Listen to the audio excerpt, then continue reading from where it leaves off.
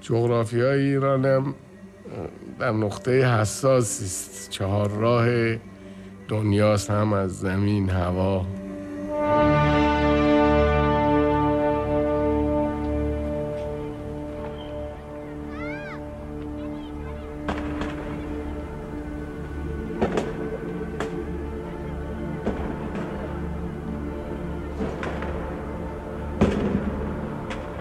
As darkness falls and revelers take to the streets, a song of hope rises into the Tehran sky.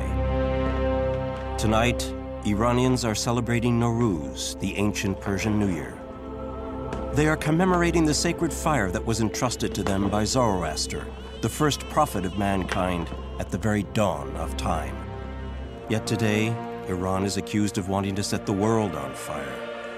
Since 1979, Iran has fanned the flames of Islam and ignited the Middle East.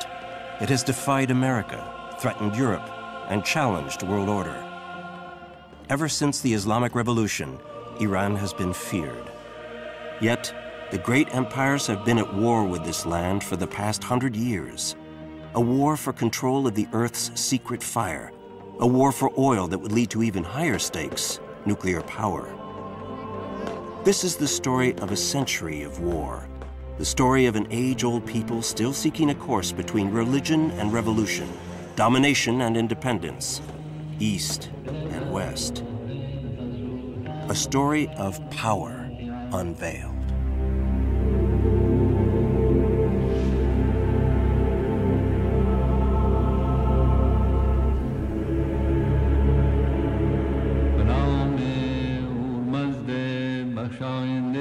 بخشایشگر مهربان مسوبه و پیروزگر باد مینویی.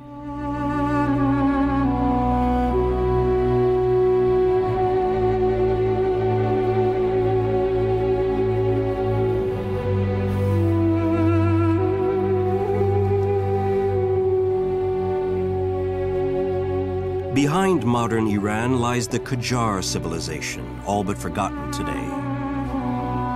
It was here in the Golistan Palace in the years following the French Revolution that the Qajar dynasty attempted to revive the glory of Darius the Great, the Silk Roads, and Shiite Islam.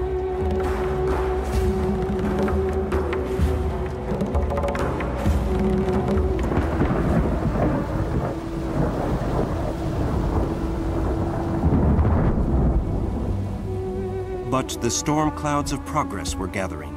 The colonial powers were at the gates. These were the days of the Great Game, when England in the south and Russia in the north competed for control of the seas between Europe and Asia.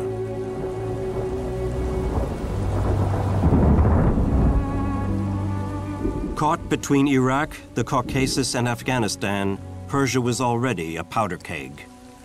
Persia, which would soon change its name to Iran, was already having to bow to foreign power.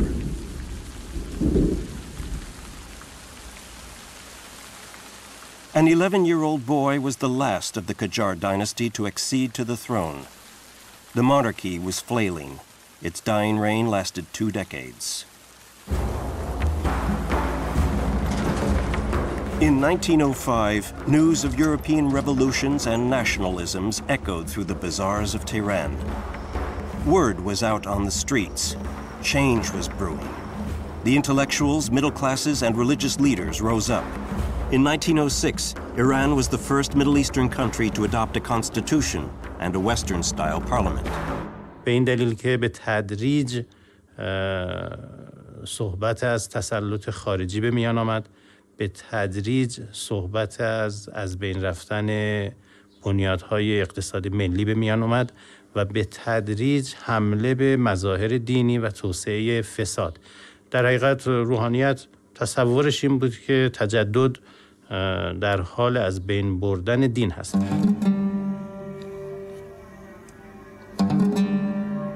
نه تنها بین انقلاب و دین در آغاز تضادی نبود، در اون بخش اقشار مذهبی تضادی با غرب احساس نمی کردن، بلکه برعکس بود. وقتی که پیشرفت‌های غرب رو می شنیدن مخصوصا از لحاظ آزادی و قانون مداری براشون بسیار جذاب بود. There was a general consensus among the leaders, including the religious leaders and the liberal leaders or laymen. روح انقلاب مشروطه درست مذهب و اسلام درش خیلی پررنگ بود ولی روح انقلاب تجددخواهانه بود. ایرانی‌ها از یه خواب نسبتاً طولانی بیدار بشن و متوجه بشن که از کاروان تمدن جهانی فاصله گرفتن. But it was not the alliance between Islam and democracy that led the country towards modernization.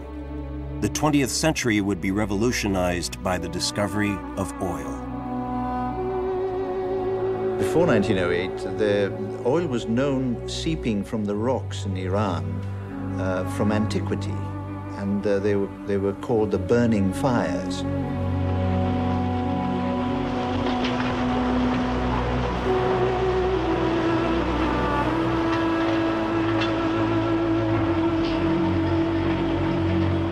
Le pétrole, c'est une malédiction pour tous les pays qui le découvrent. In some respects, it's been a curse, but in others, it has been a great blessing because it was the first country to have developed oil with the British in there, and this has enabled the country to develop in many ways. On April 14th, 1909, the Anglo-Persian Oil Company was born. London established its power. The main imperialist regime during those days was Britain. And we can say that they were trying to have good control on the politics of Iran, and through having this industry of the oil, for sure they wanted to control the future of Iran economically as well. The fact is that the wealth of the country is taken by that contractor and is taken out. They even did not have any kind of obligation to train the Iranians that they were working for them.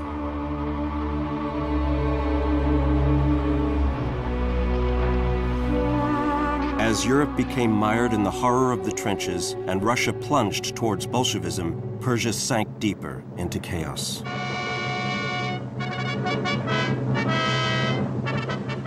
Out of the chaos of the World War came a new leader, Reza Khan, colonel of an Iranian Cossack regiment.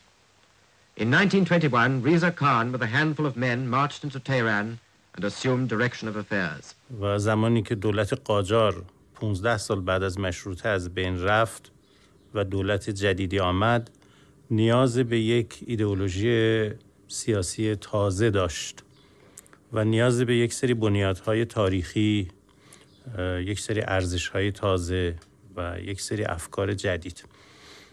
در واقع رضا شاه وارث این تغییر بود. Like Ataturk in Turkey, Reza Shah was a westernizer. He too believed that the key to progress was national revolution, armed forces, industry, and secularism.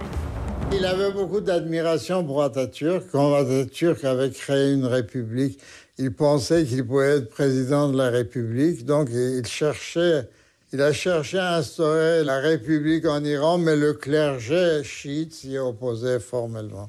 تضادی بین رضا شاه و روحانیت به وجود آمد. After 1,300 years, the women of Iran have been emancipated. They may go about unveiled, free to mix with other men and women, and to take part in the life of their country. در واقع یکی از حرکت‌هایی که پدر شاه کرده بود هم مسئله کشف حجاب بود که یک حرکتی بود که در واقع درش خواسته خودش رو تحمیل می‌کرد به زنان جامعه. همونطوری که امروز هم حجاب تحمیل میشه به زنان جامعه.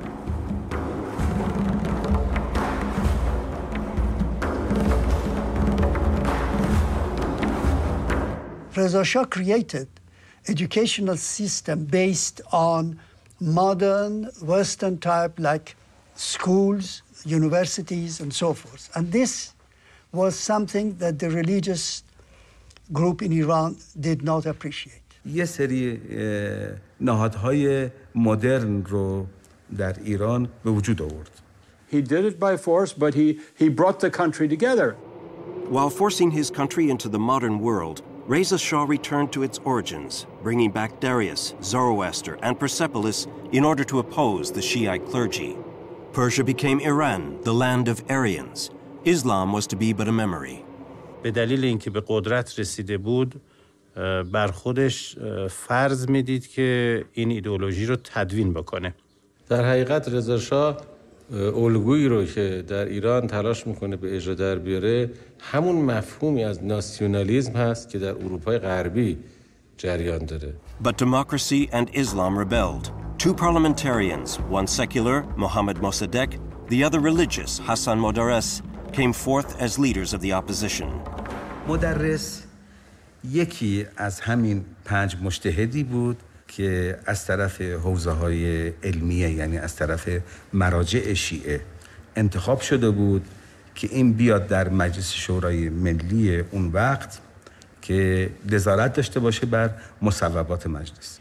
As far as Modarres was concerned, Reza Shah was a staunch of British, and he was not a nationalist as he tried to show themselves.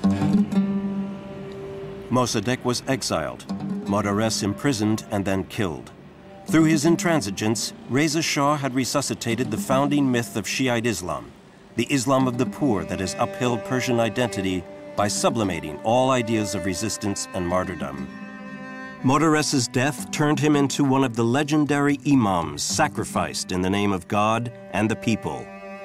In Iran today, the anniversary of his assassination is celebrated as Parliament Day.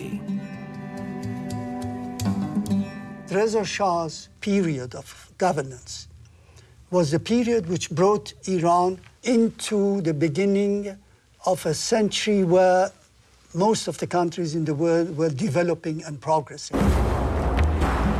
Abadan, refinery town and oil port. The times were different then.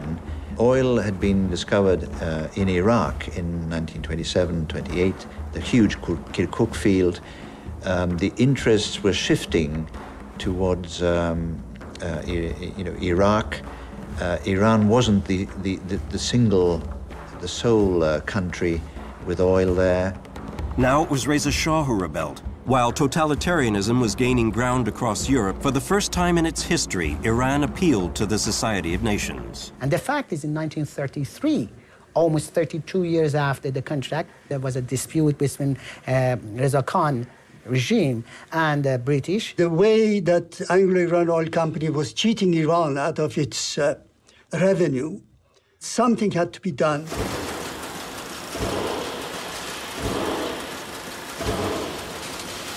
He managed to get certain terms and conditions changed in that agreement. And the contract was to start with for 60 years, became to be for altogether 90 years. So you can see that by this way of correction and amending the contract, finally it was not to the Iranian benefit. And that is why the event of nationalization really developed within the political circles of Iran. The defeat was moral, political, and economic. Reza Shah thought he could lessen the stranglehold of Britain and the Soviet Union by introducing a third partner, Germany. But with Hitler's rise to power, the fever that was taking hold of Europe spread once again to Tehran. He thought if he actually collaborated somehow with the Germans and used their technology, the economic knowledge and so forth, that he could bring Iran into a position of a neutral country.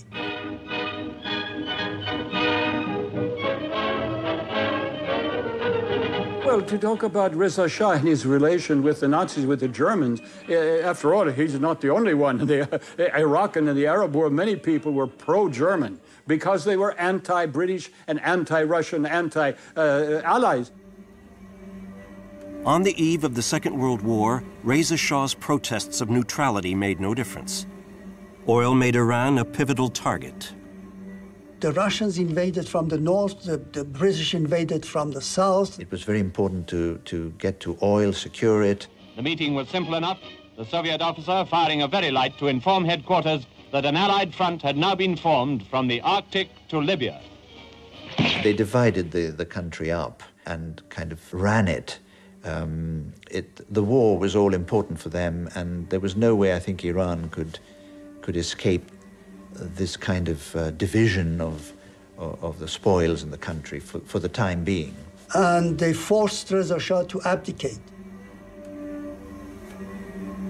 30 years later, his son, the reigning Shah of Iran, recalled this humiliation. What I reproach, although I have my paternal sentiments forbidding me, what I reproach eventually my father is not to have mined the oil fields and tell you that if you come, I'm going to blow up everything. The swearing in of the new Shah, who is well disposed towards Britain, was a ceremonious event.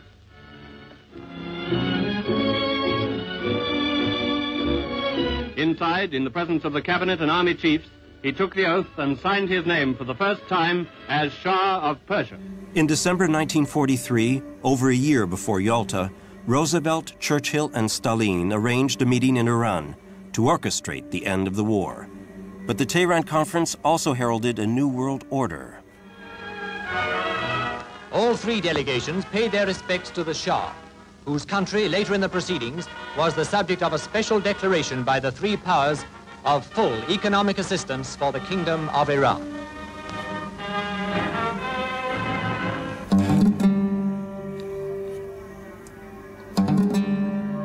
After Yalta, the Cold War took over the globe. From Eastern Europe to Asia and the Middle East, the world became a stage for clashes between Washington and Moscow. Iran would be their first rehearsal. ایران و امریکا تاریخ تلخ و شیرینی دارن و تاریخ تلخ و شیرین رابطه ایران و آمریکا نیاز به یک بازخوانی و قرائت مجدد داره. So the pipeline goes, over the hills and under the rivers, past ancient cities and modern pumping stations, beside roads and caravan tracks and sun-dried villages of mud, and down to the plains at last. Until, with the hills and the deserts behind and the wells far away, the pipelines of Khuzestan are drawn together and into the great oil city of Abadan.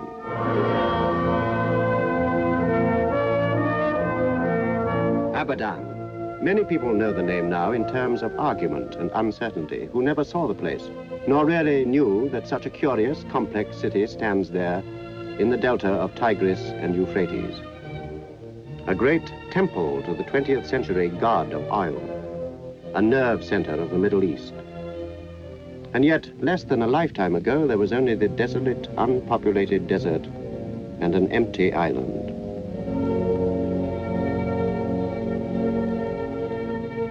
A global drama would be acted out, its players serving as both winners and losers. A tragedy in which each believed they held the key.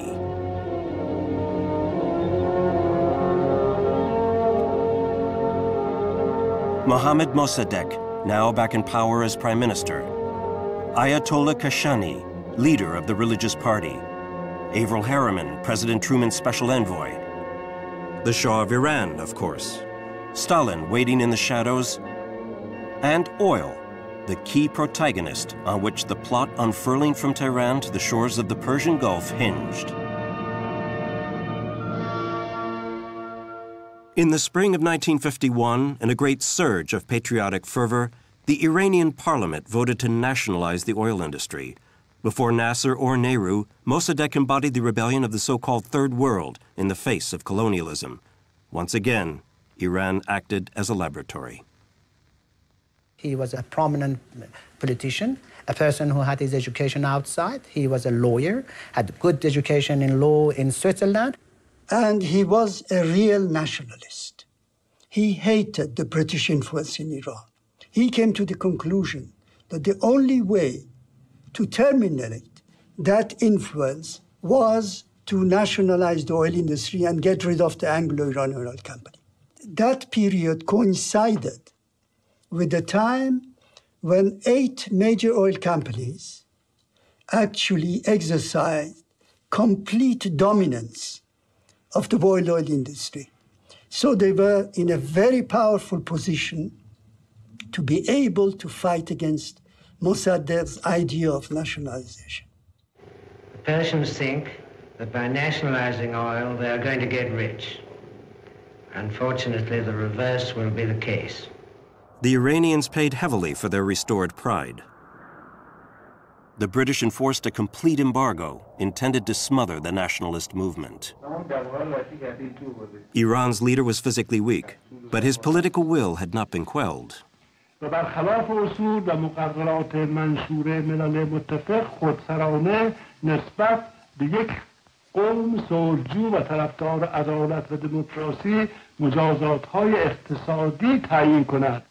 Iranian economy was under sanction, oil sanction, the first oil sanction that you can see. And this first oil sanction against Iran stopped Iran from receiving any income out of the export of the oil. The embargo had the opposite effect, sparking a united front. Ayatollah Khashoggi, who had returned from exile a few years earlier, would build the bridge between the Nationalist Party and the Religious Party. Everybody knows that his background was a pure good Iranian that was, for the sake of Iran, saying what he believed. And because he was a top-ranking clergyman, he knew that whatever he's saying should be based on his belief. And the belief of him was the belief of the common people. البته توی قانونامه از پیشرفت اصلاحات خصوصا در 50 سال اخیر که انگلیس‌ها مسلط بر نفت بوده و مداخلات ناروایی در تمام شؤون سیاسی و اقتصادی و اجتماعی این کشور می‌کردند. Les délégués du gouvernement pour la nationalisation ont pris l'avion pour rencontrer les envoyés britanniques. Comme viatique, ils emportent le Coran, la collade du Grand Mellah et un des drapeaux que brandissent leurs partisans et qui porte inscrit « Si Dieu est avec nous, quel obstacle pourra nous arrêter ?» This had to be looked after carefully. Influence had to be retained, but at the same time, deny oil and influence over Iran to the Soviet Union. So it worked well on both accounts, both for oil and for the Cold War. For another party, it too founded on the legacy of the revolutionary ideals of 1905, was at work. Operating from Moscow, the two-day Communist Party was stirring up the streets. Demonstrations culminate in the tearing down of signs over company offices and the raising of the Iranian flag over the installations. Desperate mediation efforts are made as Britain appeals to the International Court in The Hague and receives a temporary injunction against the seizure. The U.S. chose this moment to enter the fray once and for all. President Truman dispatched a special envoy to Iran, Averell Harriman, whose official mission was to act as the mediator between the Iranians and the British. Mr. Harriman undertakes a series of conferences with Prime Minister Mossadegh. Out of these conferences, hope emerges that the crisis that threatens world peace may now be averted.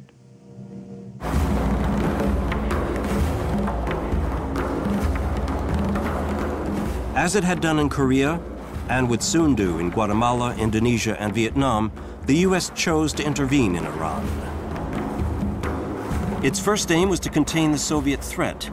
But that day in Abadan, Averell Harriman was above all party to the compelling decline of the old European powers.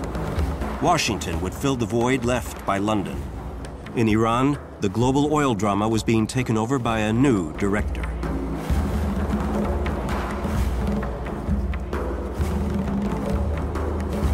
In the fall of 1951, Mossadegh gave the British staff 1 week to leave the site.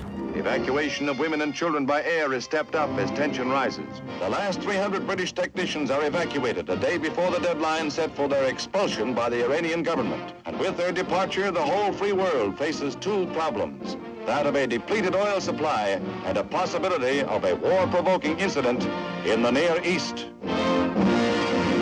و خدای نخواسته اگر جنگ سوم روز کند تمام این تمدنات و ترقیات و تعالیات برای حفظ استعمار دول استعماری از بین خواهد. Like Reza Shah before him, Mossadegh appealed to the international institutions and flew to the United Nations in New York. After we've heard them, after we've heard the representative of the Iranian government speaking for his government, if his statement does not appeal to us, then we can postpone. But to postpone without giving them a chance to be heard would be in violation of the spirit of the Charter.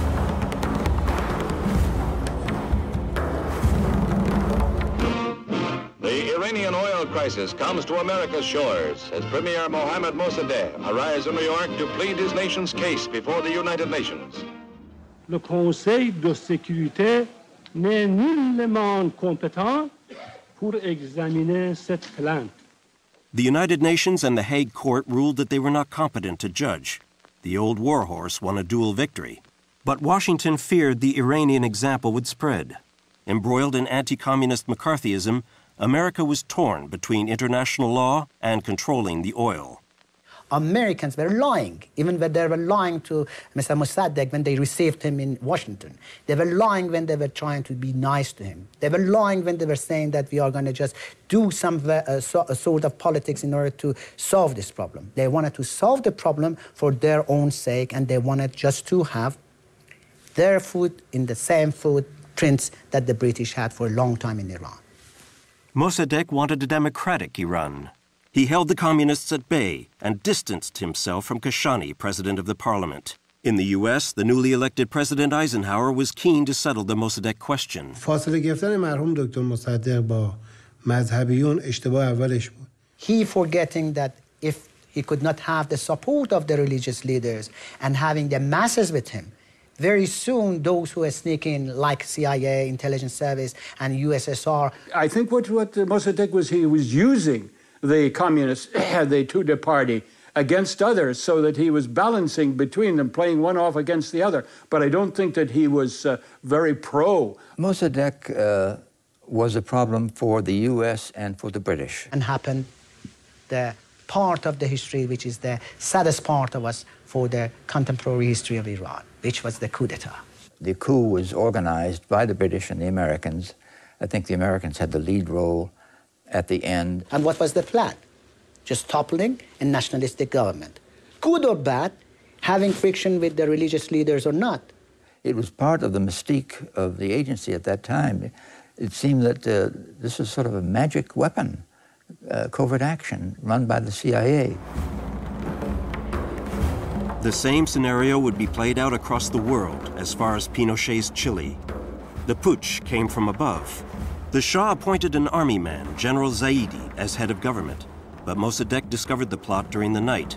Thinking he had failed, Mohammad Reza sought refuge in Europe. The Shah and his queen arrive in Rome after an alleged attempt by the Imperial Guard to arrest Dr. Mossadegh and a refusal by the Shah to dissolve Parliament at Mossadegh's request. In Tehran, it looked as if Mossadegh would soon be named president, and on his orders, troops occupied the Shah's palaces and surrounded Parliament. On August 19, 1953, utter confusion reigned. Communists, the police, the army, loyalists paid by the U.S. Embassy, and religious leaders led by Ayatollah Kashani took to the streets. Symbolically, Mossadegh's house was destroyed during the night. Operation Ajax, orchestrated by the CIA, was underway. To the party, very easily, by just taking their people out from the street and even supporting those who were against Mossadegh, made the problem that the coup d'etat could be done in half a day. Chassé par le docteur Mossadegh, le Shah d'Iran voit à nouveau triompher sa cause et regagne son pays grâce à la contre-révolution déclenchée à Téhéran par son Premier ministre, le général Zaidi, appuyé par l'armée et la police.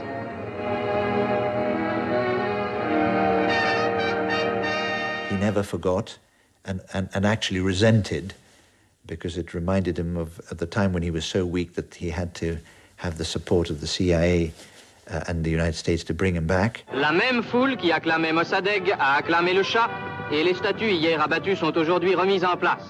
Un chapitre est provisoirement clos dans la tumultueuse histoire de l'Iran.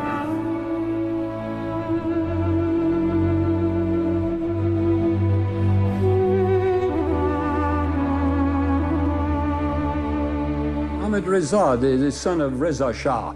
Yes, well, you know, he started off as a rather weak person, but somehow or other he was given maybe it was the CIA when he brought him back, said, you got to stiffen your back and you've got to do something to make, as you say, a soft dictatorship, which he did, and then you were controlled. You didn't have this under Mossadegh.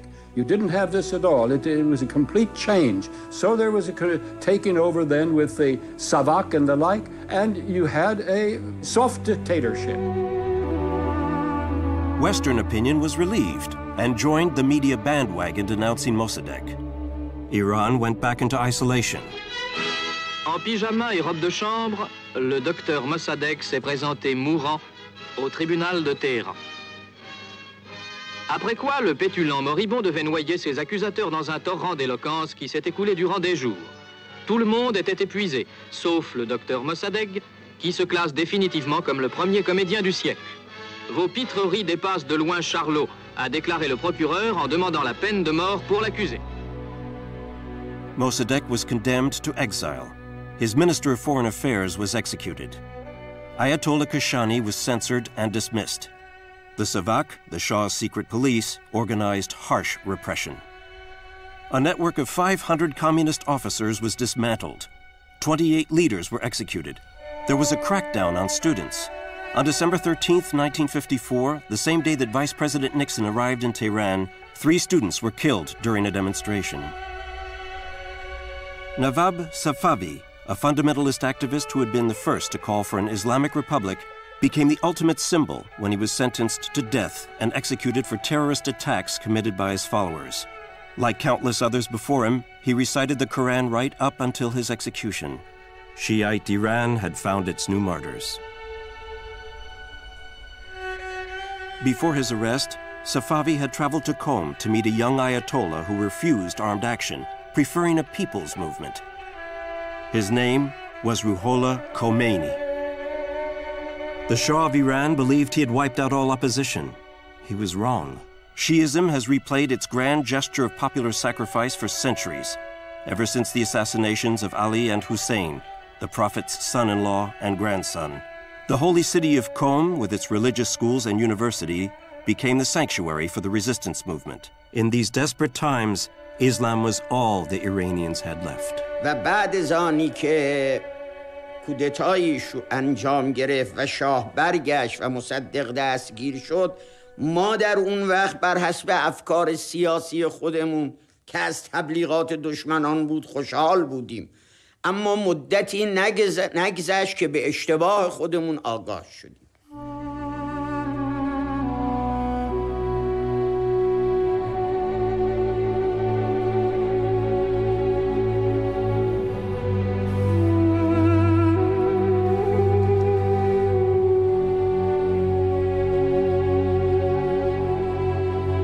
I think the U.S.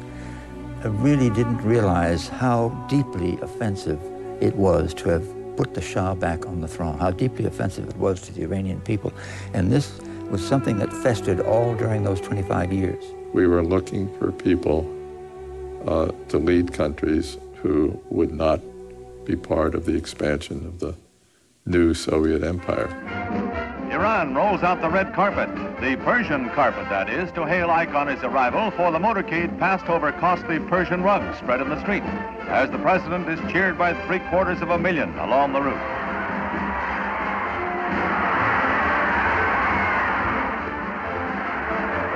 At the Royal Palace, Shah Pahlavi adds to the presents Ike received in the course of his historic mission, a portrait that will go to the Eisenhower Museum in Abilene. I had a very real feeling at that time that nuclear energy was an important source of energy for the world.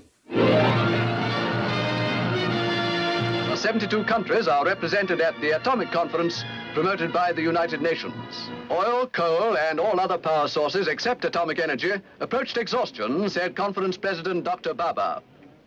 It shows the absolute necessity of finding some new source of energy if the light of our civilization is not to be extinguished because we have burnt out our fuel reserves.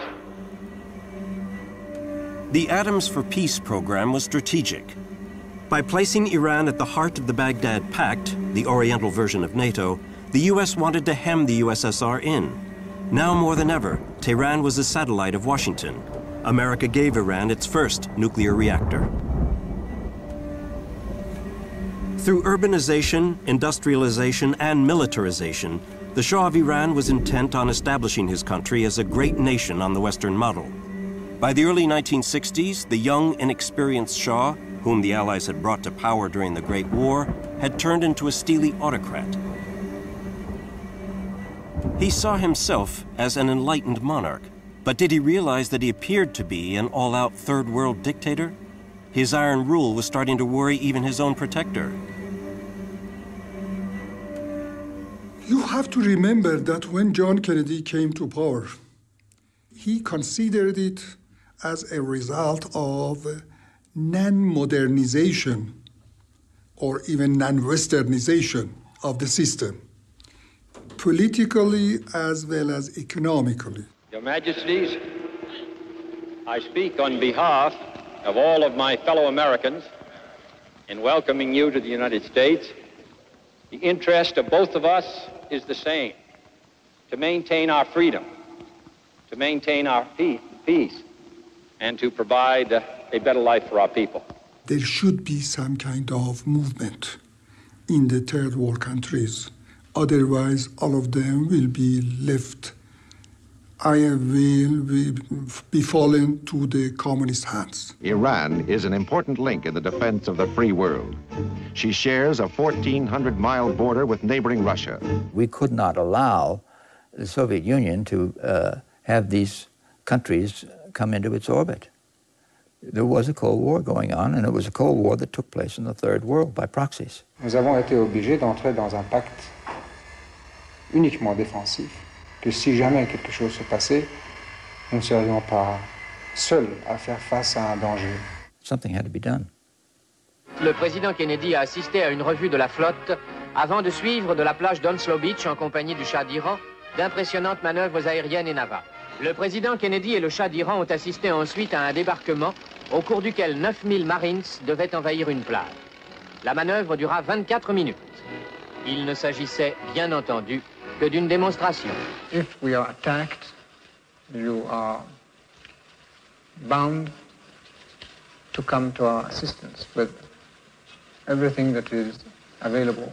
Military assistance and advice from the United States has many direct and obvious results which are beneficial to a nation such as Iran. Economic and technical aid represent a large American investment over the past 10 years. Without it, Iran might not be the free, independent country she is today. Like his father, the Shah of Iran was fascinated by technology. By buying the most state-of-the-art equipment, Iran funded the U.S. military industry. The Shah became the West's military arm in the East. Être l'un des grands de la planète. Cet objectif est déjà en passe d'être atteint dans le domaine militaire. Le Shah consacre aux problèmes militaires une attention toute particulière. Ses achats massifs par milliards de dollars ont mis à la disposition de l'Iran un arsenal considérable et ultra perfectionné. And Tehran began to be a center of much activity for Israel. Also security activity. We had security relations with Iran. We sold them military equipment. They were interested in common developments. They developed a great interest between us and Iran, which were of great strategic impact. And there were meetings at high levels between the Shah of Iran and leaders of Israel. And many discussions used to take place as to how the Middle East would become a Middle East of peace, of security, of tranquility, of hope, and not just an Arab Sunnite extreme element in the area which controlled the area. این اولین تجربه آیت الله خمینی بود برای وارد شدن در عرصه فکری نوینی که در دوره پهلوی دوم آغاز شده بود. امام در اول امر نمیخواست رژیم رو تغییر بدهد. امام در اول امر شاه رو نصیحت کرد. فرمود دست از رابطه با صهیونیست و اسرائیل بردار. اسیر آمریکا نباش. به قوانین اسلام تن بده. پادشاهی تو بکن. But the Shah of Shahs had to adapt to Kennedy's new America and make Iran a showcase for liberalism. He abolished martial law, privatized the press, gave women the vote. Most of all, he launched major land reform. The White Revolution had begun. C'est une sorte de révolution socialiste qui part d'en haut, qui part de l'échelon suprême. Oui, tout à fait. Parce qu'il y a 20 ans, j'avais dit à des gens ici chez nous, même ouvertement, que, écoutez, si nous n'arrivons pas à donner à notre peuple et au pays une évolution par en haut, nous devrons nous attendre à une révolution par en bas. Ce qui a mis, évidemment, contre le Shah, toute l'aristocratie terrienne, mais aussi toute l'église chiite, car les mollahs étaient parmi les plus grands propriétaires terriens de l'Iran. In order to put a lot of pressure upon the religious leaders, especially in order to alienate them, and trying to bring a kind of system of division between politics and religion, therefore the revolution as they made it. روحانیت شیعه و در رأس اون امام خمینی از استبداد محمد رضا شاهی واهمه داشت و فکر میکرد با این انقلاب سفید به اصطلاح شاه و مردم و این رفراندومی که داره میذاره در واقع تحکیم استبداد اون هست. Just as his father had to contend with Modares, the Shah had to face opposition from Ayatollah Khomeini. The Qom cleric propounded violent sermons against America, reform, and the monarchy itself. For the Shah, there was only one option. Khomeini had to go. In October 1964, an airliner took off from Iranian soil with Ruhollah Khomeini on board. Deported first to Turkey, then to Iraq. Iran was replaying the fateful cycle of assassinations, coups, and exile. Mohammad Reza Pahlavi thought he had attained absolute power. In reality, he had opened Pandora's box.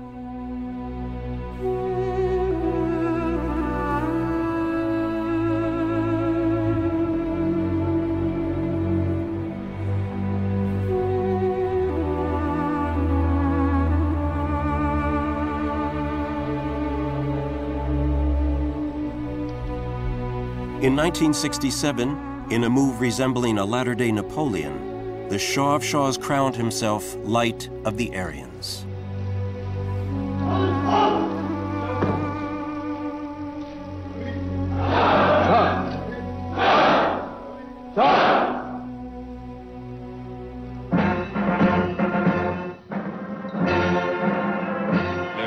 En est à sa 11e inauguration de barrage. Et cela situe bien l'effort sans précédent accompli dans ce domaine. He built a number of dams in Iran, hydraulic, electric stations. L'État est devenu le magicien, le sourcier qui frappe de son bâton la province déshéritée, construit un barrage, collecte l'eau et fait les frais d'une vaste installation d'irrigation. But we want to couple modern technology with the spirit of our old civilization. We are 3,000 years old.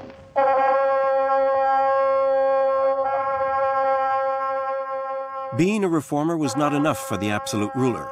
Brushing aside the centuries, the Shah of Iran decided to directly address Cyrus, the king who unified the Persian Empire 2,500 years before. Guests from around the world were invited to the megalomaniac celebrations in Persepolis. But there was one notable absence: the Iranian people.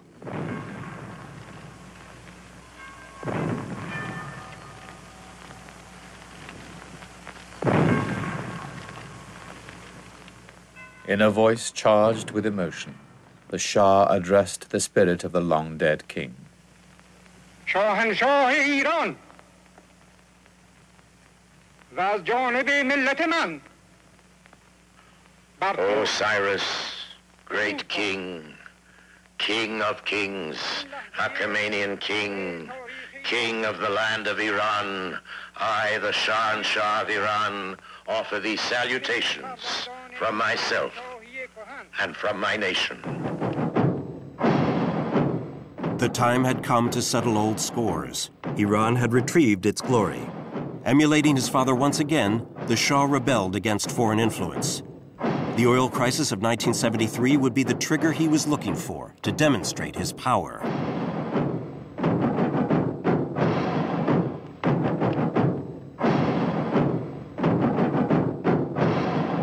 Lorsque le pétrole sera fini, vous serez mort. The National Iranian Oil Corporation, along with its sister companies in state-owned companies in the whole of the Middle East, began to run the show.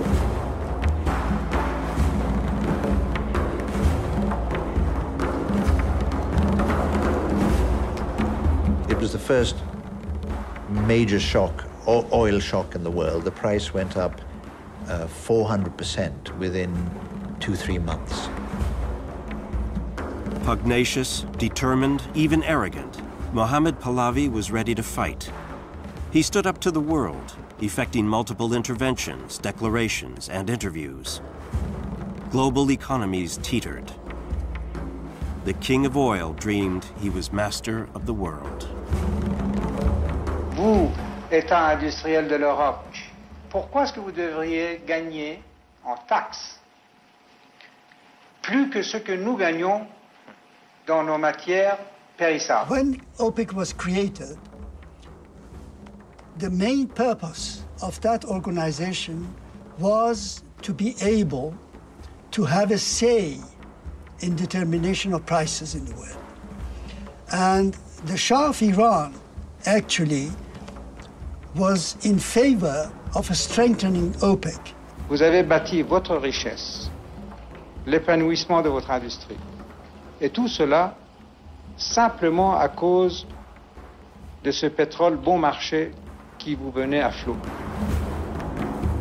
So he was increasing Iranian output, but at the same time denouncing the West for not paying enough and calling for ever higher prices. Aucune industrie qui puisse avoir un caractère de cartel, de trust, ne devrait être dans la main des particuliers pour ne pas créer des cartels. There were lots of these kind of deals, if you like, secret deals, but they were all powerful, the cartel, if you like.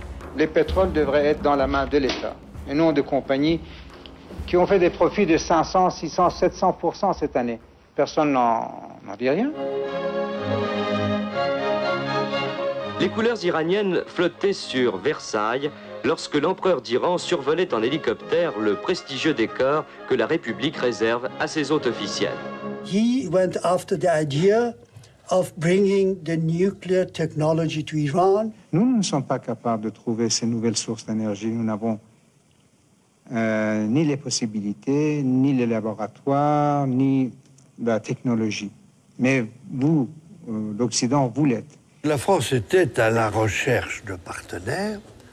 La France a toujours estimé que l'utilisation pacifique de l'énergie nucléaire devait être mise à la disposition des pays en voie de développement. C'était le cas de l'Iran. Qu'est-ce que nous pouvons acheter en France?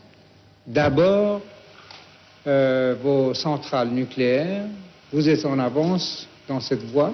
برنامه هسته ایران توسط امریکایی‌ها با همکاری امریکایی‌ها و بعد فرانسوی‌ها هم در تبادل دانشجو و هم در ایجاد زیرساخت‌های مربوط به برنامه هسته ایران و سازمان انرژی اتمی ایران شکل گرفت. Le Shah d'Iran, poursuivant sa politique d'investissement industriel, vient d'acquérir 25% du capital d'Eurodif. En somme, après l'achat de 2 centrales nucléaires, des accords de coopération technique entre les deux pays, c'est le tour du combustible nucléaire. Mais en contrepartie de cette prise de participation d'Eurodif, l'Iran recevra 10% de la production d'uranium enrichi de Pierre Latte. De plus, le Shah vient d'accorder un prêt d'1 milliard de dollars que recevra le commissariat énergie atomique, ce qui, avouons-le, mettra du beurre dans les épinards pour développer le programme nucléaire français. Les conversations commencées en tête-à-tête se sont poursuivies à l'Élysée au cours d'entretiens élargis qui ont permis aux deux chefs d'État de faire le point sur la coopération économique entre leurs deux pays. Toutes les précautions ont toujours été prises pour s'assurer que ce que nous faisions en matière de développement nucléaire avec ces pays-là ne pouvait pas servir à des fins militaires. شاه ایران محمد رضا شاه هوس کرد که اضافه بر نقش شاهنشاهی پیشوا هم باشه برای همین احزابی که حتی طرفدار خودش بودن همه رو منحل کرد و حزب واحدی را تحت عنوان حزب رستاخیز به وجود آورد.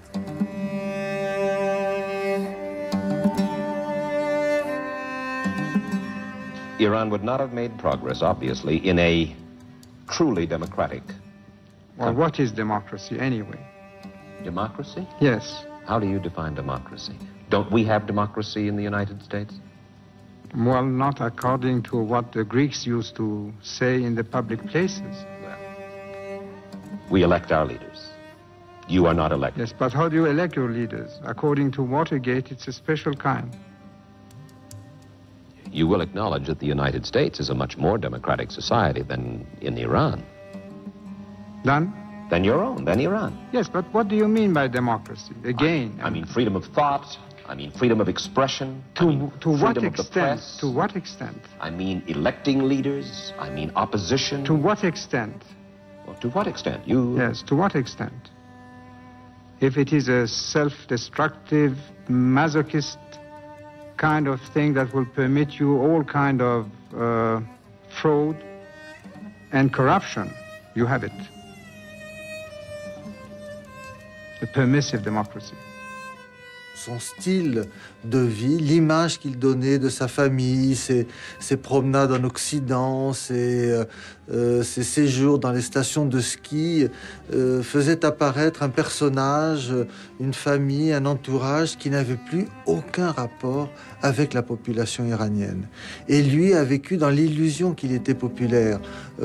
On poussait devant lui des paysans qui lui baisaient la main et il s'imaginait qu'il était populaire. So I think we had a false sense of security and stability. Can you imagine that in January 1st, 1978, Jimmy Carter made the famous speech.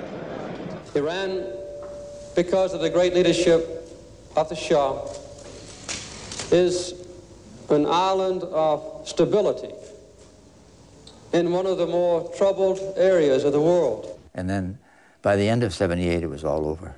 Le lien qui est tellement important entre un monarque et son peuple, quand ça marche, ce lien était véritablement rompu.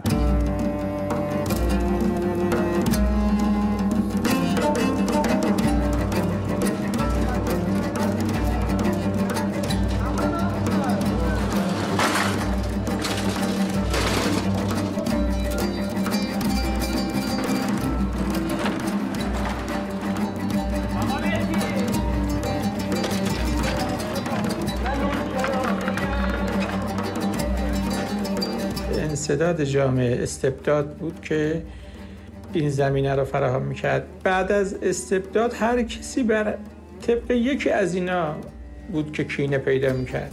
یک کسی ممکن بود فکر کنه که به مذهبش توهین شده، به آزادیش توهین شده، نابرابری هستش، جرم و فساد هست.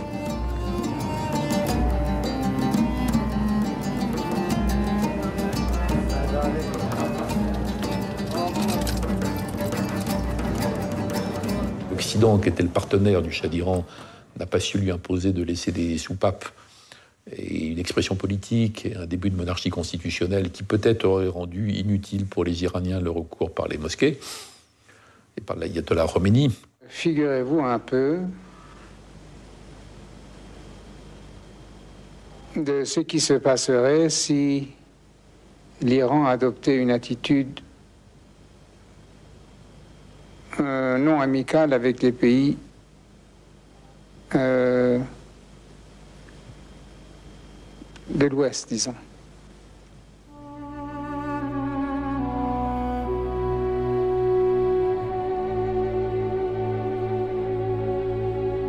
During his 14 years in exile, Imam Khomeini had ample time to meditate on Iran's destiny over the past 100 years. After being forced to watch from the sidelines, he would finally become a player again. It was not as an opponent that he would return to Iran, but as a revolutionary. Soon he would represent Islamism to the world. قبل از اینکه ایشون از فرانسه برگردن به ایران، این ارتباط در بین نیروهای مذهبی و غیر مذهبی که هر دوشون هم مترقی بودن چون تو یک مسیر حرکت میکردن وجود آمده بود. در زندان‌ها که ما هم بودیم همه نوع افکار بود. The first revolution was led by students and the like. It was not a revolution led by the mullahs. They took it over.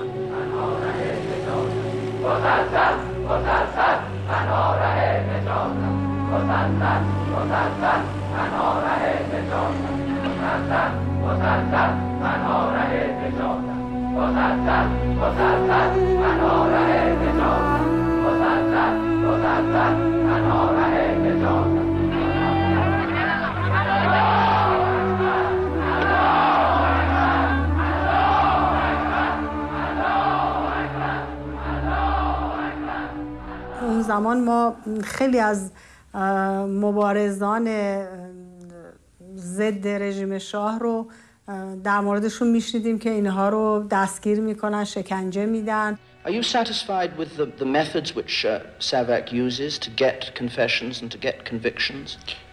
Because they're also very much criticized. They are improving more and more every day. You have been accused of torturing people too in the UK. We're not proud of it.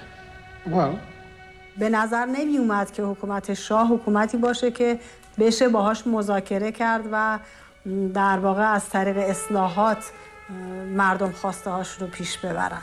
Mais vous considérez systématiquement toute opposition à votre personne, à votre régime? Pas du tout, je parle simplement du marxisme, soi-disant marxisme. Parce qu'il existe à notre connaissance en tout cas une opposition religieuse assez forte aussi. Non, ça c'est pas sérieux. Blinded by the power play between Washington and Moscow, the Shah did not see that the world had changed. In Iran and the Middle East as a whole, revolution was now religious.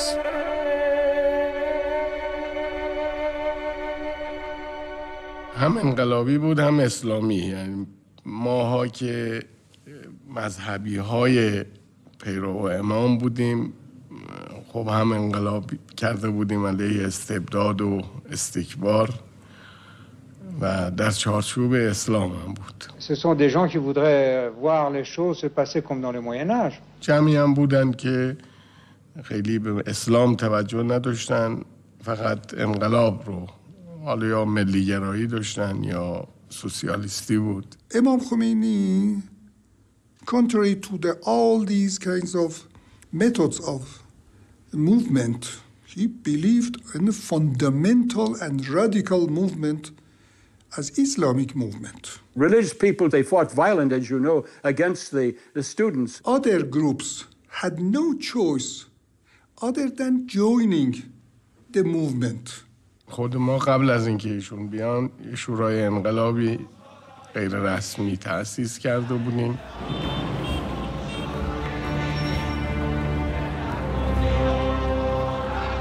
September 7th, 1978.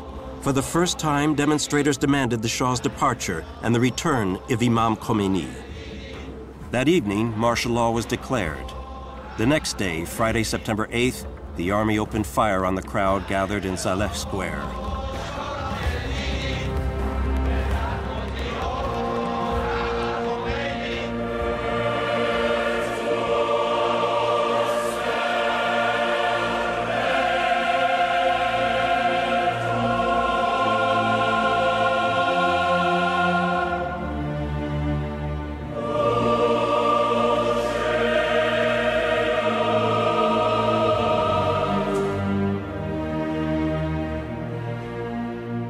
It was a bloodbath.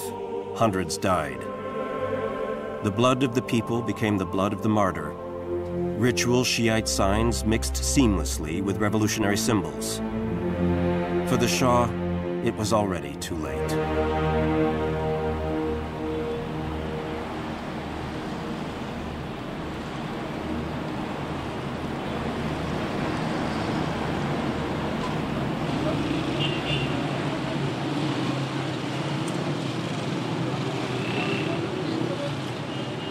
Naturellement, il faut aller vers une démocratisation. Et nous allons adopter les mêmes lois qui existent, disons, en France. Pour les libertés d'expression, liberté de manifestation, nous allons vous copier. Et C'est ma volonté, après avoir mûrement réfléchi, que c'est la voie à suivre.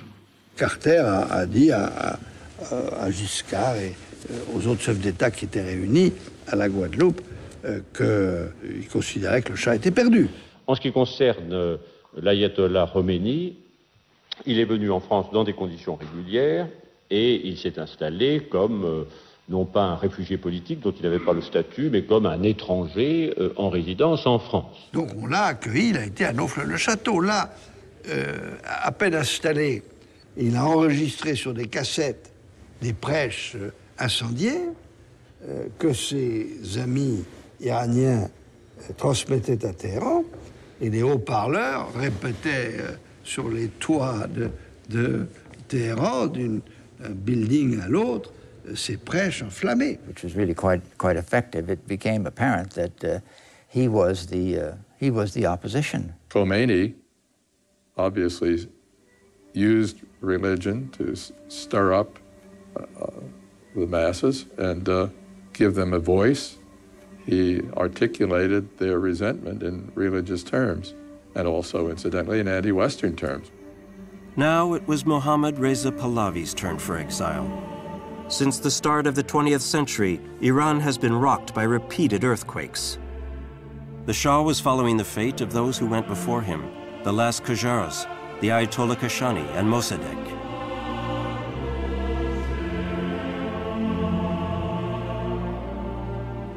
As he departed, did he remember standing on that self-same airport tarmac when he repatriated his father's remains from Egypt? The Shah of Shahs left Darius's nation for the last time, making way for the return of Shiite Islam that he had sought to erase. There might have been tears in the eyes of the Shah as he left Iran for what could be the last time. But there was nothing but sheer delight on the faces of the demonstrators who took to the streets of the capital in their thousands to celebrate the departure of the man they have hated for so long.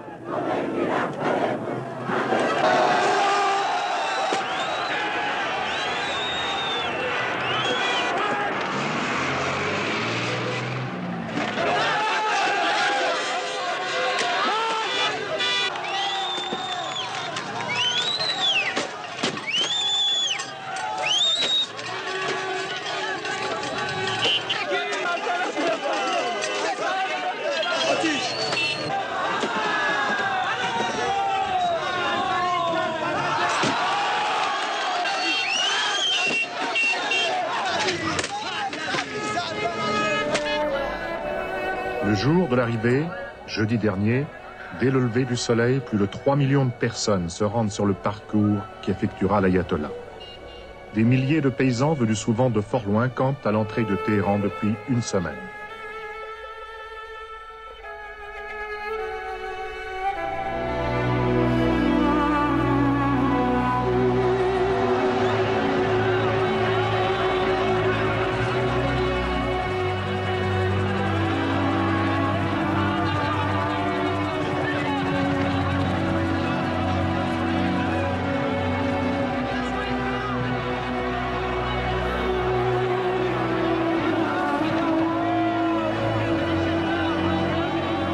Well, there can be no doubt who the one single man in Iran is who has more following than anybody else and therefore more power. It is Ayatollah Khomeini. John Suchet, News at 10 in Tehran.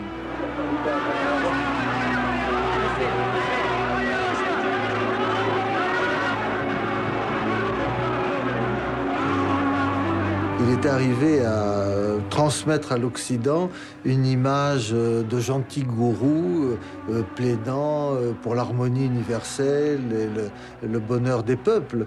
Et en fait, quand on l'a vu débarquer en Iran, on s'est aperçu qu'il y avait une toute autre dimension, une férocité évidente du personnage, mais aussi une capacité à diriger, à prendre les choses en main, à éliminer ses opposants de façon impitoyable. The Imam Khomeini's return marked the onset of a cycle of revolutionary violence. In the name of the most hardline factions, the Ayatollah Khalkhali organized purges. Reza Shah's tomb was destroyed by the Revolutionary Guards. Dignitaries from the former regime were sentenced by summary courts and executed. The year was year zero. Then came the establishment of the Islamic Republic, the consecration of the supreme leader, and the amalgamation of civil and religious law. Once again, Iran was inventing, again choosing extremes, again holding itself up to global disgrace. The contemporary issues that we have in today's world are overshadowed by the events of the Islamic Revolution and particularly by the takeover of the American embassy. The hostage crisis began on November 4th, 1979.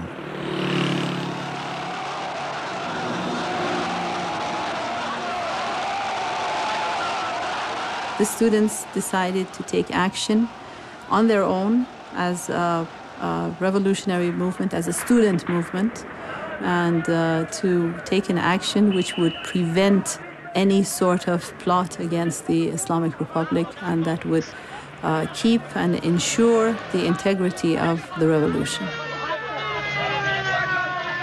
I got a call about 6 o'clock in the morning from my regional deputy. I was chief of Near East South Asia Division in the Operations Directorate. And his words were, "They're coming over the wall." These activists were coming into the embassy.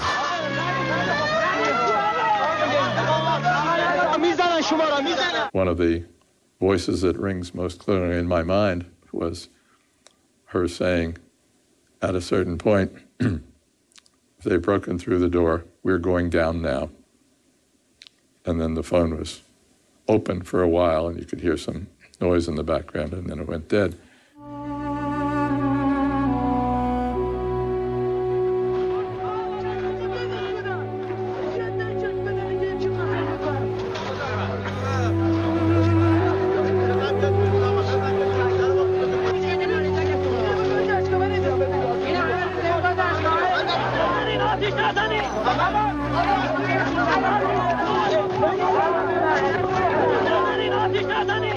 در مورد اینکه ما آگاهی داشتیم به خاک کشور خارجی میریم، خب بله این آگاهی وجود داشته. We have to go back to the context in which the students took that decision. Those were the early months after the Islamic Revolution. The country was practically in shambles. یادآوری خاطره کودتای 28 مرداد که منشأ این روابط بعد بین مردم ایران و آمریکا بود، اون خاطره در واقع زنده شد. The coup d'etat of 1953 against Dr. Mohammad Mossadegh was a very, very dark moment of our history. It had taken the country into years of foreign domination, colonialism, and dictatorship. We were deeply conscious of the fact right from the start that the resentment of the 1953 coup and the American role in that was deeply seared on the souls of the Iranians. The students felt that once again the revolution is under constant threats, foreign threats, and that there might be a repetition of history.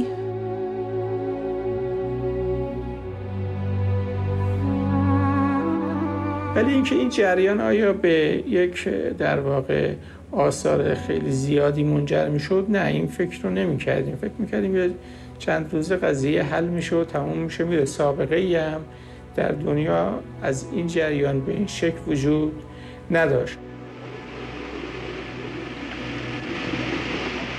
اما به دلیل پیچیدگی‌هایی که تو قضیه رخ داد، ناخواسته این قضیه طولانی شد بدون اینکه کسی بتونه اونو در کوتاه مدت حلش کنه. So finally, after months of this, an operation was conceived that would be short of all-out war, and yet would get the hostages out. The so-called rescue mission did turn out to be a disaster for the administration. The whole episode was very humiliating to the U.S. The American commandos were wiped out in a sandstorm. As the ultimate humiliation, Khomeini's move to finally free the hostages favored Ronald Reagan's election to the White House. But these burned-out helicopter wrecks portended other wars on the horizon. از اتفاقی که در سفارت امریکا افتاد چه کسانی بهره بردن، چه کسانی ضرر کردن. آیا این واقعه تونست بهانه‌ای بشه برای کنترل و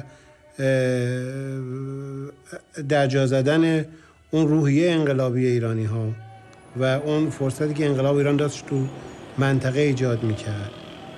رابطه سفارت امریکا با وقوع جنگ در ایران چیز؟ جنگ عراق علیه ایران چیز؟ Today, the walls of Tehran still display the image of a benevolent Imam Khomeini. But the capital's icons also portray the wounds of a nation at war, the memory of which holds faster than the pious images.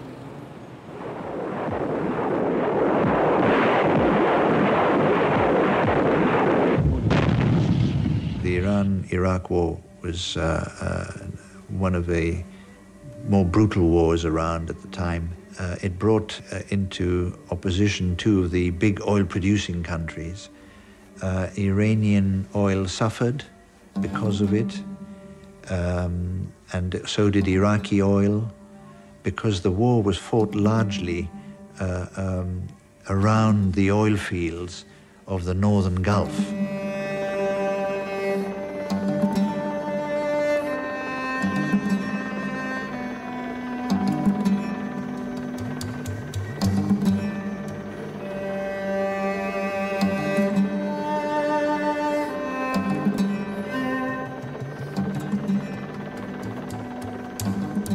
This question whether the Iraq and the Iranian war, Saddam Hussein's war against Iran, whether this was something of a combination of the West against the Islamic Republic of Iran, it certainly was. در شروع جنگ تقریبا 3 اردوگاهی که وجود دارن تو منطقه ما همه پشت سر صدام بودن برای جنگ با ایران. و هر یکشون هم دلیلی داشتن برای این همکاری با صدام. غربی ها برای اینکه منافعشون رو در ایران از دست میدادن. The United States didn't wish to see a victorious Iran dominate its region. ارتجاع منطقه هم به دلیل نگرانی از سرایت انقلاب به کشورهای اونا. The U.S. began to help Saddam Hussein with intelligence information, particularly technical intelligence on order of battle. Saddam Hussein was fighting the war against the spread of the Iranian Shiite revolution into the Middle East. This was a battle to prevent the Shiites from breaking out and beginning to infest the Middle East with its religious and with its extreme fervor. On peut dire qu'en Occident, la peur de la révolution islamique et de ses répercussions possibles dans l'ensemble du monde arabo-musulman l'emporte assez nettement sur les critiques qu'on peut concevoir à l'égard du régime de Saddam Hussein, qui a encore à l'époque l'image d'un régime certes très autoritaire et très dur, mais moderniste. The feeling in the U.S., perhaps mistakenly, I think, was that the Iranians were more trouble than the Iraqis. ما تنها بودیم.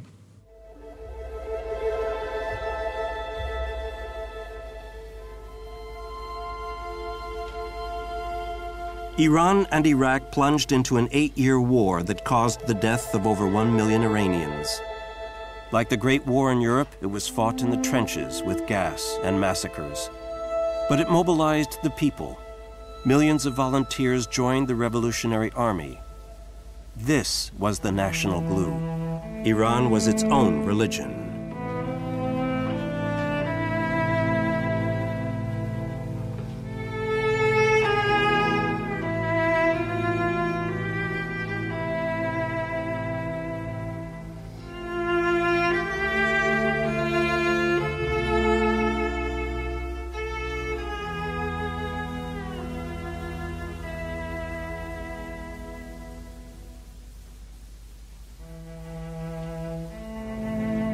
What happened during what we call the 8-year imposed war, or the holy defense that we had, This was a matter of free will, a decision to fight for freedom, for independence, for dignity, like many freedom fighters in the world.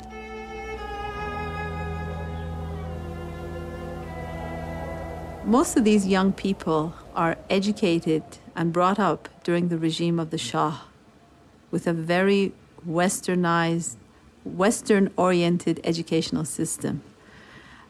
So they're not brought up as religious, what they call zealots or fanatics. No.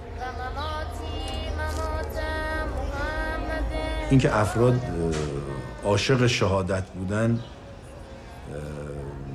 به معنای نبود که می‌خواستن خودکشی کنن. به معنای این بود که جانشون رو فدای یک مسئله بسیار بزرگتری از جانشون می‌کردن.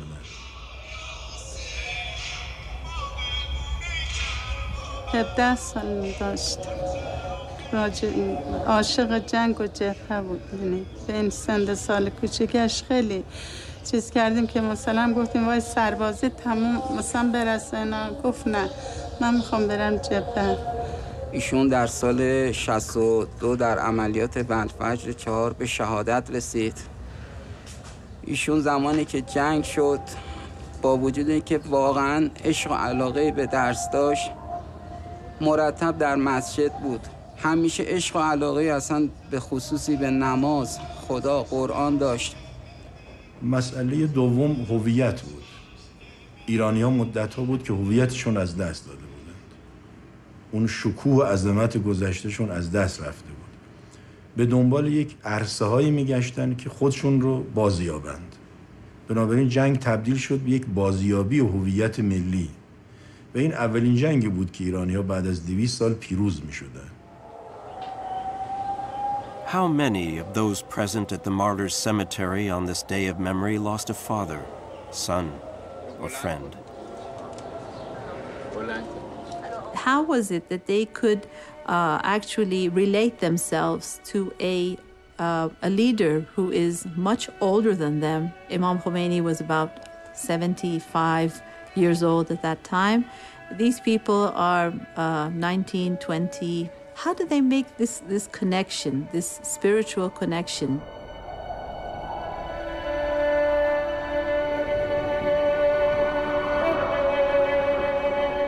As the Iran-Iraq war came to an end, Imam Khomeini died.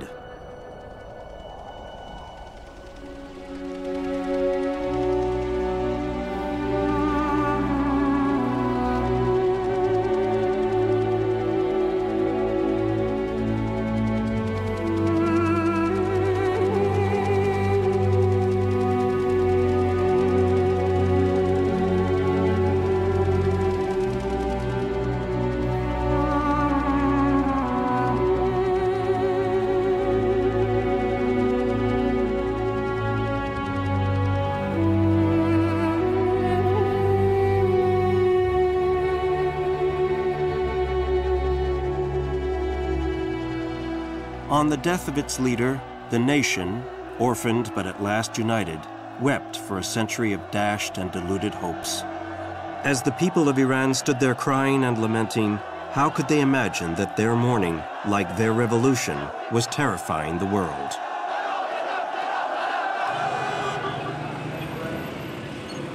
Since 1979, Iran has sunk deeper into isolation. Outside its borders, it has waged open and secret wars. The hostages in Lebanon, the terrorist attacks in Paris, the Rushdie fatwa, the Eurodif affair and the Gorgi affair. International opinion has put Iran in the dock. The return of the nuclear question has further fueled the confrontation. من به شما بگم این به کارگیری انرژی هسته‌ای و به دست آوردن فناوری هسته‌ای در کشور ما اهمیتش از کشف و استخراج نفت اون روزی که در اول بار در کشور ما نفت استخراج شد بیشتر. حالا شما ببینید نفت چقدر در سرنوشت یک کشور اثر داره. Dans l'affaire nucléaire iranienne, c'est le Shah d'Iran qui avait commencé. Soutien et applaudissements occidentaux. C'est l'ayatollah Khomeini qui arrête. On n'a pas besoin de ça.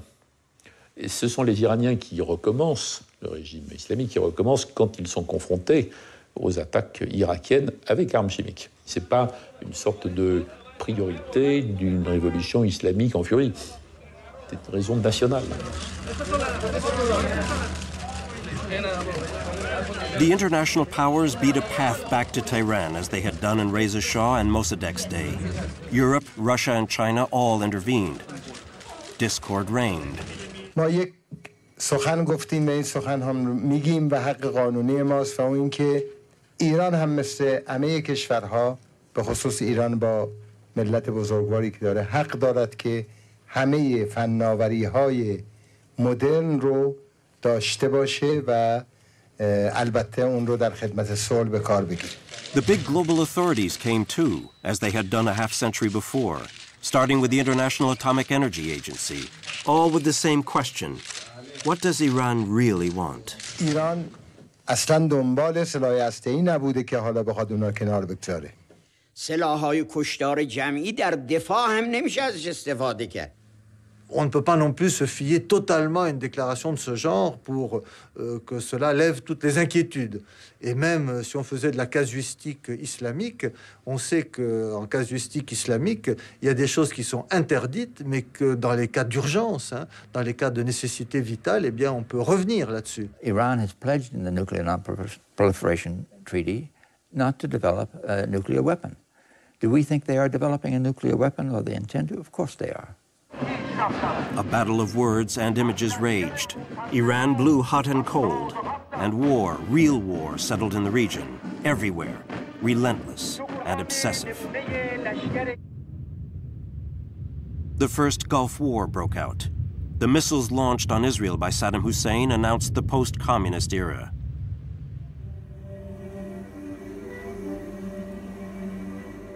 یکی از خشن‌ترین و بی‌رحمانه‌ترین آن جنایت‌ها حمله تروریستی علیه شهروندان آمریکایی بود. من به نام ملت و دولت جمهوری اسلامی ایران و بر اساس اصول روشن و محکمی که بدان معتقدم این اقدام ضد انسانی و ضد اسلامی را محکوم کردم. Il y a eu une vraie émotion de la population iranienne, il faut toujours le rappeler.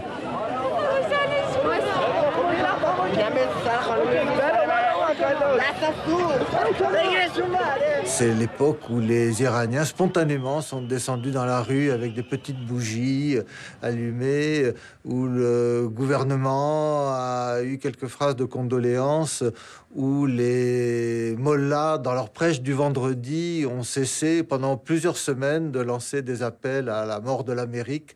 نقطه عجیب عکس العملیه که نسبت به این رفتار انسانی، اخلاقی و البته عادی مردم ایران در اظهار همدردی با قربانیان این اتفاق ناگوار که در 11 سپتامبر در ایالات متحده افتاد. Our second goal is to prevent regimes that sponsor terror from threatening America or our friends and allies with weapons of mass destruction. Some of these regimes have been pretty quiet since September the 11th, but we know their true nature. ما از هیچ کس نمی‌ترسیم. ما قدرت و توانایی لازم را برای دفاع از حقوق خودمون همیشه داریم. Iran aggressively pursues these weapons and exports terror, while an unelected few repress the Iranian people's hope for freedom. پاسخش این بود که ایران محور شیطانی. States like these and their terrorist allies constitute an axis of evil. Yet America had in fact been struck by Arab and Sunni radicalism from Saudi Arabia. On my orders, the United States military has begun strikes against al-Qaeda terrorist training camps and military installations of the Taliban regime in Afghanistan. In Afghanistan is very famous as the graveyard of the empires. The Mongols, the British, the Soviets, and right now the American and NATO's. Therefore, they make mistake. À l'époque de l'intervention américaine en Afghanistan, les Iraniens ont donné de sérieux coups de main aux Américains à l'époque. Mais ce qui s'est passé, il y a une espèce de malheureux hasard, c'est comme une espèce de tango. Là. Quand il y en a un qui fait un pas en avant, c'est l'autre qui fait un pas en arrière. Jusqu'à présent, on n'est jamais arrivé à ce qu'au même moment, il y ait un moment suffisamment favorable pour que des deux côtés, on soit dans le même état d'esprit.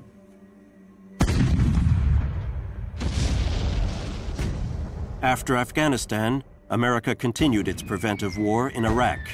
My fellow citizens, at this hour, American and coalition forces are in the early stages of military operations to disarm Iraq, to free its people, and to defend the world from grave danger. این رئیس جمهور آمریکا شرم نمیکنه در همین 2-3 روز اخیر باز گفته است که ما در عراق به دنبال دموکراسی هستیم. یعنی اصلا خجالت در قاموس این حضرات اصلا معنا نداره. This is George W. Bush, the President of the United States. At this moment, the regime of Saddam Hussein is being removed from power, and a long era of fear and cruelty is ending. American and coalition forces are now operating inside Baghdad, and we will not stop. عده‌ای در هزاران کیلومتر دورتر از کشور خود سرزمین‌های دیگران را اشغال کنند، در امور آنان دخالت نمایند و بر منابع نفتی و غیر نفتی و گذرگاه‌های حیاتی آنان مسلط شوند. Protect Israel, secure oil resources, ensure democracy. George Bush's Middle East policy involved putting an end to Islamic Iran. If Iran gets a nuclear weapon, then certainly Saudi Arabia, Egypt, maybe even Jordan will try to get it. And this will create a lot of chaos in the region. Their leader is a danger to his own people, to the region, to the world. He's a disgrace to the ancient Iranian people and tradition. He's a disgrace to the values of Islam and all religions. رژیم صهیونیستی درخت خشکیده و پوسیده است که با یک طوفان در هم خواهد شکست. I think that one thing the Iranians must have learned by now, and that is that you can expect from Israel the unexpected. The rhetoric has many participants. Of course, Israel is part of it, but the Iranians are the ones who have really stepped it up and have injected into it both wording and ideas which are just historically and morally unacceptable.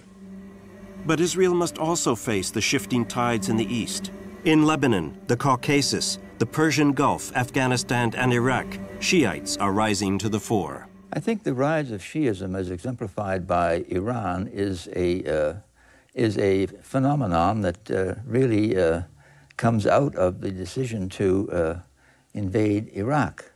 عراق استعداد این که تبدیل بشه به یک کشور شیعی یا اکثریت شیعی که طبعا حاکمیت خواهند داشت این کاملا داره. نگرانی که برای بعضی ها پیش آمد این بود که حرکت عراقی ها تأثیر بگذاره روی اعراب دیگر شیعی که در اطراف عراق هستن. اینا همبستگی جدی عقیدتی با هم دارن، عواطف مشابه و یه نیروی واقعی هستن. Et si les Américains avaient suivi depuis quelques années les recommandations de beaucoup de personnalités américaines, notamment Baker, et avaient entamé un dialogue avec l'Iran, tout ça se présenterait tout à fait autrement. Et on arrêterait instantanément de parler de la menace de l'arc chiite. Both the Iranian leadership and also the American leadership have to look beyond the atmospherics of the relationship today, evaluate the geopolitical and strategic stakes involved, and try to pursue a rational policy, which I think is still possible with a little more determination and with a little more of rationality on both sides, with a little less of rhetoric, and particularly insulting or threatening rhetoric. ما و امریکایی میتونیم با هم کار کنیم. امنیت منطقه خاورمیانه بدون ایران غیر قابل تصور و غیر قابل اجراست. کمربند امنیتی منطقه بدون ایران محال. مردم ایران برای این موقعیت تاریخیشون خون دادن، پول دادن، هزینه کردن. بنابراین مردم ایران ظرف این سالها هر اقدامی کردن برای جبران این تحقیر بوده ظرف سده‌های اخیر. من از کشوری میام که هر روز صبح یک زلزله‌ای درش اتفاق میفته و تا شب با پس لرزه های اون زلزله مردم سر میکنن و فردا صبح دوباره زلزله دیگری رخ میده.